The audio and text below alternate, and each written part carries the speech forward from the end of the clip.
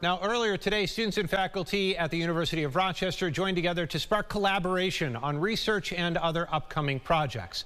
The U of R Medical Center and Warner School of Education hosted a Breaking Down Silos symposium where the university community was encouraged to find commonalities among their peers and explore new opportunities outside of their own.